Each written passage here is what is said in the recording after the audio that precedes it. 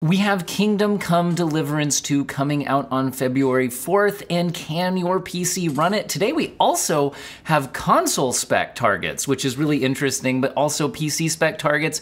And as is a huge deal lately when we're getting PC system requirements list, the question always seems to be, is this native resolution or not? Maybe an important note, the PC specs are listed without any upscaling in mind.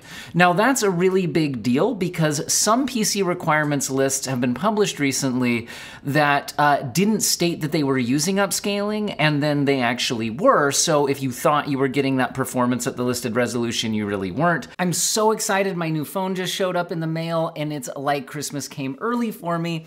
This is so cool. This is the Red Magic 10 Pro, and if you are interested in your gaming hardware giving you a competitive edge, this is the phone that has you covered, because check out, it has shoulder triggers. It has programmable shoulder triggers, meaning anywhere in the game you can make pressing these press there on the screen. Aim down sights and shoot just as if you were on a regular controller. You absolutely have that covered with this phone, and gives you a massive competitive edge, not trying to hit all of that with your fingers on the display at the same time. Not only that, you know how important a high refresh rate monitor is for competitive gaming on PC. This has a 144 hertz screen on the phone, same massive competitive edge, and you're not gonna block part of the screen with a notch because, hey, look, it's using the face camera right there, but look, when it's not using the face camera, that disappears. You've got it.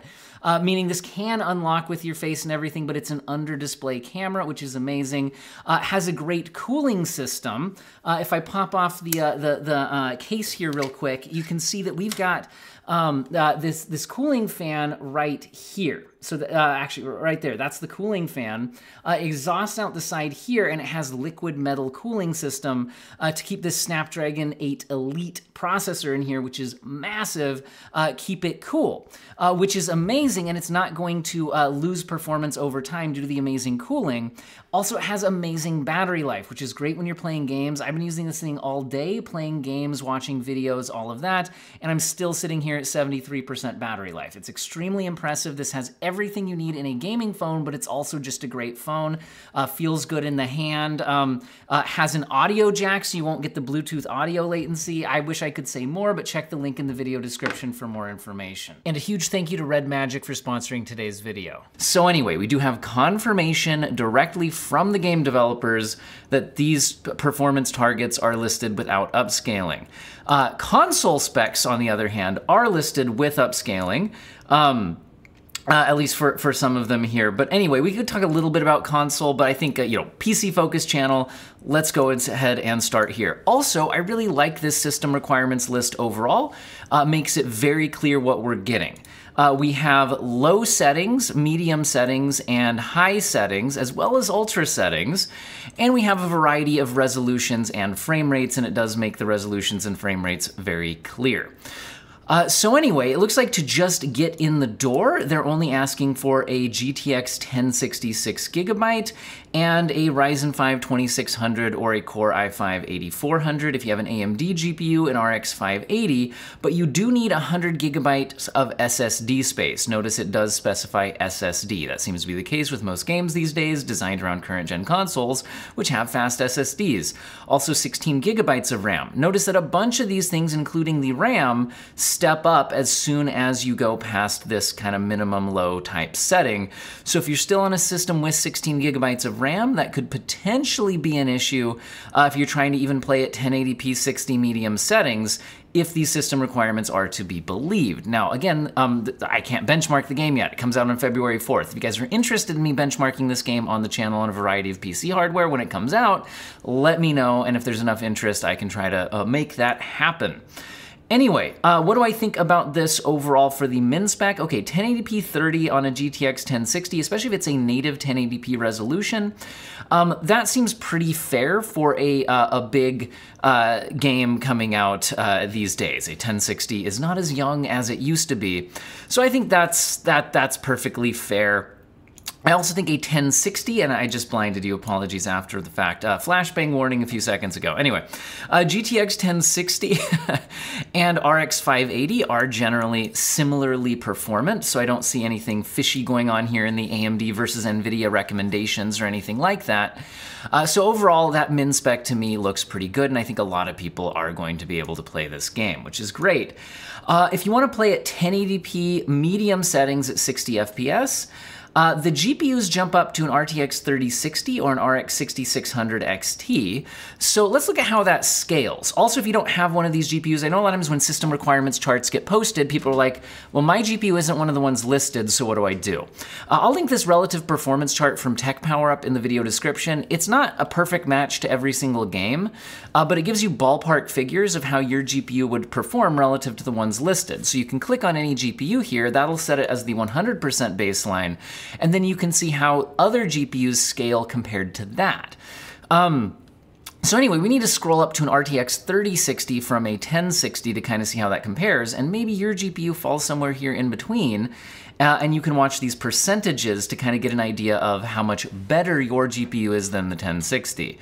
So as we scroll down, we pass some popular cards like the 1660, RTX, we got a 3050, a 1080, a 2060, 6600 from AMD, 2060 Super, 2070. Here we are at the 3060. We're about 84% faster than the 1060 6GB. And then the 6600 XT is in the same general ballpark. If I now set the 3060 as the baseline, we are now seeing the 6600 XT is, you know, about 8% faster when you're not using ray tracing, that kind of stuff. But again, depends on the game. Some games one wins, some games the other. They're in the same ballpark. So again, the AMD versus NVIDIA choices here seem reasonable.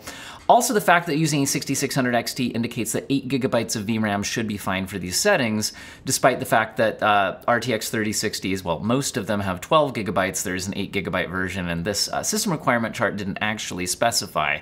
I would assume it's the original 12GB version, unless stated otherwise, since that, again, was the original 3060 that launched at the beginning. Now, what does concern me a little bit more is the potential for CPU-related performance issues, because that is a big jump. You're going from 30 FPS on a Ryzen 5 2600 to 60 FPS on a Ryzen 5 7600X. That is a massive jump in CPU performance. That's absolutely huge. And the Intel jump is quite big as well, an i5 8400 to an i5 13600K. Again, a massive jump here.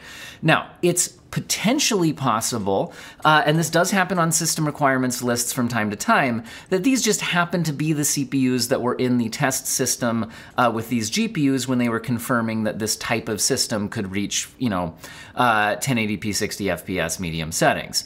And maybe they didn't try a lot of CPUs in between. So that is possible.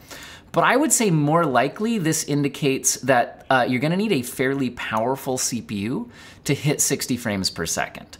A lot of games nowadays, especially when they're targeting current gen consoles only, which have much more powerful CPUs than the PS4 type generation did, if they're targeting 60 FPS on those types of CPUs, and sometimes on consoles you might get even CPU-related performance drops in NPC-heavy areas, things like that, and oftentimes console performance is more optimized than we get on PC. What I'm trying to say is, I think in a RPG that could potentially have dense city environments with a lot of NPCs, that it's possible that in those scenarios, this could be another game that gets rather CPU limited, and that's something I'm gonna wanna look out for if I do go ahead and benchmark this game when it launches. So anyway, I would say that the GPU requirements at this point in RTX 3060 for 1080p 60 FPS at medium settings, while it's not the most performant thing in the world, I don't hate that. Again, we're moving into the 50 series now, so these GPUs are aging a bit. 1080p 60 medium, as long as medium settings look good in this game, and we have no indication that they won't, I think that's a reasonable spec.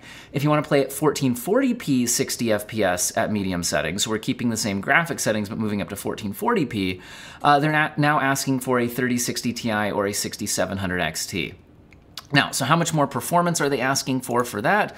Well, from a 3060 to a 3060 Ti, is about a 28% performance lift, and the 3060 Ti is very similar performance to a 6700 XT, as long as you're not spilling over 8 gigabytes of VRAM, and the 3060 Ti only has 8 gigabytes of VRAM, so this is once again indicating that at least at medium settings, 8 gigabytes of VRAM is probably going to be fine even at 1440p resolution. So there's that.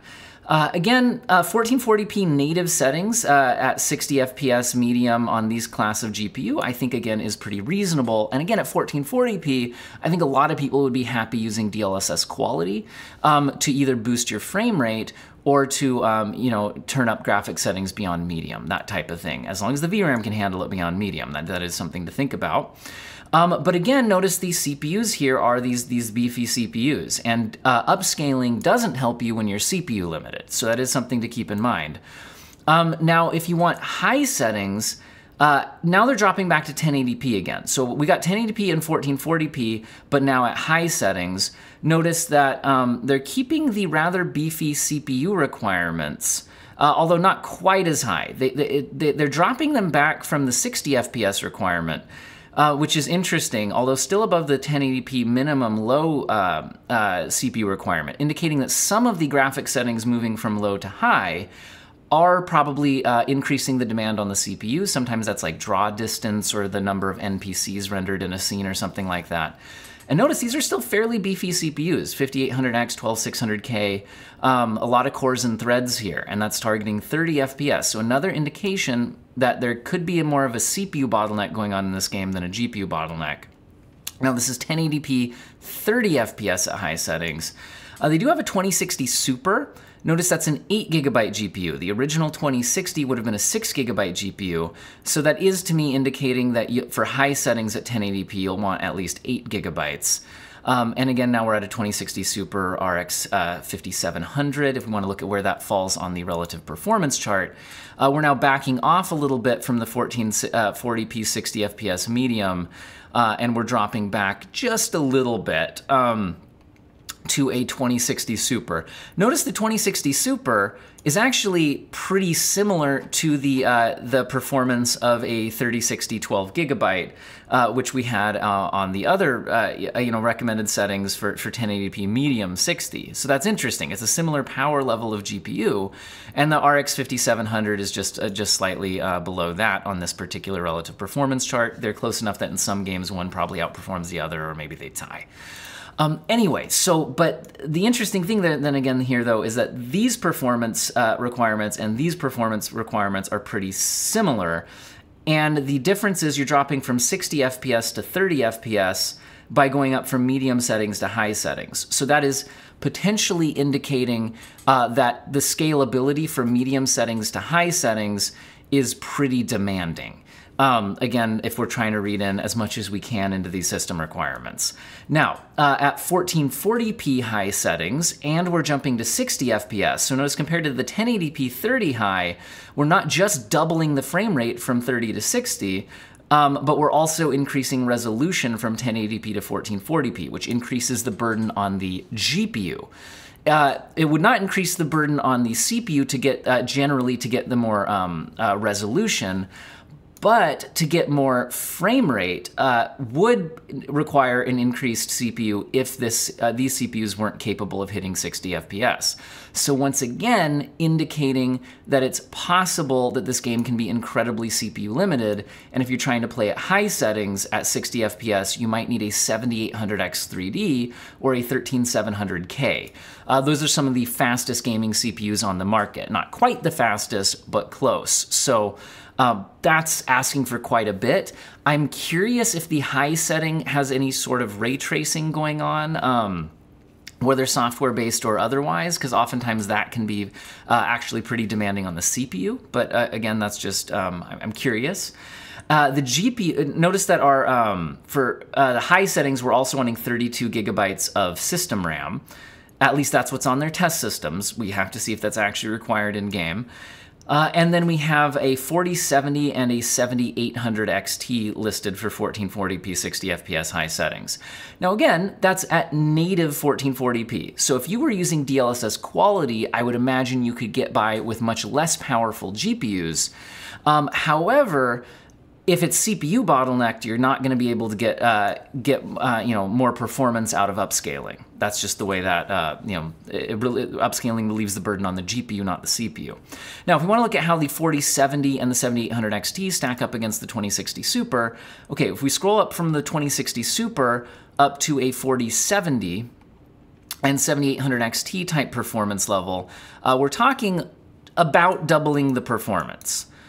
Depending on which one you click on there. So it's about a doubling of the performance. This also puts you into a similar ballpark to cards like a 6800 XT and RX 6800. A 7700 XT is a bit weaker, a 3070 Ti is a bit weaker, 6900 XT is a bit stronger, a 3080 Ti is a bit stronger. You're kind of in this ballpark. Anyway, so, we're going from 30 FPS to 60 FPS. So in and of itself, that would require a doubling of performance generally. And then we're also increasing the resolution. So this would indicate that this isn't a perfect 30 or this isn't a perfect 60 because it's not more than doubling performance as far as what they're asking for. But again, generally system requirements, when they say it's averaging 30 or averaging 60, they don't mean exactly 30 or exactly 60. Oftentimes it's more like 40 and 65 or something like that. They just call it 30 and 60 for convenience. And it's kind of traditional based on how VSync worked before VRR displays were common. Anyway, if you want to go all the way up to maxed ultra settings at 1440p 60 FPS, which would give you similar performance to 4K 30 FPS, you're going to need the beefy CPUs again. I think that's if you're hitting the 60 FPS. And then they're moving up to a 4080 and a 7900 XT. So 4080 and 7900 XT. So in other words, notice that this is just going from high settings to ultra settings if we're compared to the 1440p 60. Because this is still 1440p 60, we're just going from high settings to ultra settings. So how much more horsepower are they asking for just to go from high settings to ultra settings? This gives us some idea of the scalability of the graphics settings. So 4070 to 4080 is about a 58% performance jump here. So that's pretty, that's a pretty big jump to just increase the settings from high to ultra. But again though, system requirements lists, often that's reading a little too closely into these numbers because like I said, oftentimes these numbers are more kind of a ballpark figure. The 7900 XT is generally a bit weaker than a 4080. So perhaps you don't really need quite that big of a jump. If we looked at the 7900 XT, that's about a 40% jump. Still a pretty big jump though. Anyway, so that's where we're at with that. Overall, like I said, it looks, what this looks like to me is there's a lot of scalability in the GPU. I'm a little more concerned about the potential of heavy CPU bottlenecks. That'll be something that I'll want to investigate when the game comes out, if there's enough interest. So like I said, let me know in the comment section. We can also take a little bit of a look at the console specs if you're interested, because hey, we don't usually get that. Looks like the Series S is targeting 1080p 30. They don't give us an idea of what sort of graphics settings that would be equivalent to on PC. The Series X has a performance mode that is an upscaled with to a 1440p output, but it would be below a 1440p internal resolution, targeting 60 FPS unlocked with VRR. That might indicate that it drops below 60 FPS. Again, my question is that because of CPU bottlenecks in certain areas? That's often the case in games because you can downscale the resolution as far as you want, at least as much as you're willing to tolerate to relieve the burden on the GPU. But if the CPU gets bottlenecked, it's a harder optimization issue to solve. The Series X has a fidelity mode that can go up to an upscaled 4K output, but again, internally would be lower than that. They don't specify how far, and that's only targeting a 30 FPS output. And again, these upscaling is accomplished with AMD FSR. The PS5 has a performance mode that targets a 1440p output. In other words, it's the same as the Series X performance mode. And the fidelity mode looks the same as well as the Series X's fidelity mode. However, there's a PS5 Pro mode, and it looks like that will target an upscaled 4K output with an unlocked VRR 60 FPS with PSSR upscaling. Hopefully this is one of the games where PSSR looks good and isn't being abused or not being super compatible with the graphics in the game, as we've seen in some games. In some games it's looked great, and others it hasn't.